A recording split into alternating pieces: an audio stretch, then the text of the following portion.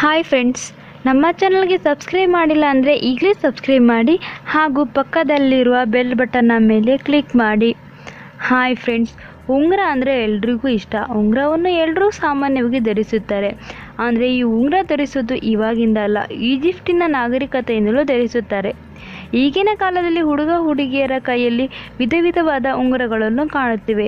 ಅದರಲ್ಲೂ ಆಮೆ ಪ್ರತಿಮೆಯ ಅಂಗಡಿಗಳಲ್ಲಿ, ಮನೆಯ ಶೋಕೇಸ್ಗಳಲ್ಲಿ ಅಲಂಕಾರಿಕ ವಸ್ತುವಾಗಿ ಇವುಗಳನ್ನು ನಾವು ನೋಡಿದ್ದೇವೆ. ಆದರೆ ಇತ್ತೀಚೆಗೆ ಹೊಸ ಬಗೆಯ ಉಂಗುರ ಒಂದು ಚಾಲ್ತಿಯಲ್ಲಿದ್ದು ಹೊಸ ಟ್ರೆಂಡ್ ಆಗಿದೆ. ಅದು ಯಾವುದೆಂದರೆ ಆಮೆ ಆಕಾರದ ಉಂಗುರ. ಆಮೆ ಆಕಾರದ ಉಂಗುರ ಧರಿಸುವುದರಿಂದ ವ್ಯಕ್ತಿಯ ಜೀವನದಲ್ಲಿ ದೋಷಗಳು ನಿವಾರಣೆ ಆಗುತ್ತವೆ, ಹಾಗೆ ಆತ್ಮವಿಶ್ವಾಸ ಹೆಚ್ಚುತ್ತದೆ.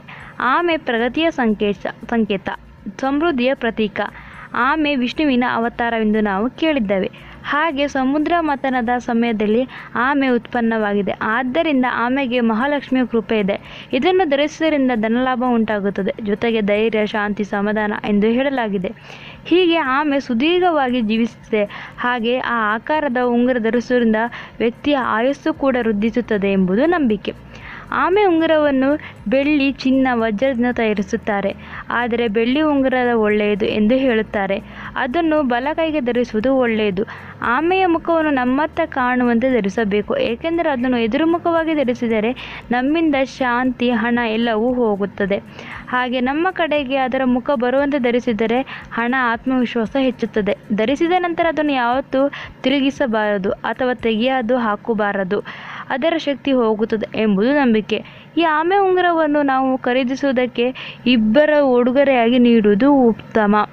ಈಗಿನ ಹೊಸ ಟ್ರೆಂಡ್ ಕಾಲದಲ್ಲಿ ಆಮೆ ಉಂಗುರದ ಎಲ್ಲರ ಕೈಯಲ್ಲೂ ರಾರಾಜಿಸುತ್ತಿದೆ. ಕೆಲವರು ಅಂದವಾಗಿ ಬಳಸುತ್ತಾರೆ, ಇನ್ನು ಕೆಲವರು ಟ್ರೆಂಡ್ಗಾಗಿ ಹಾಕುತ್ತಾರೆ.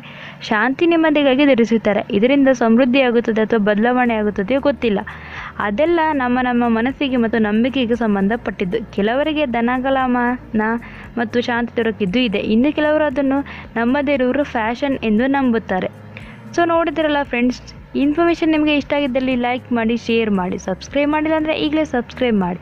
Finally thanks for watching.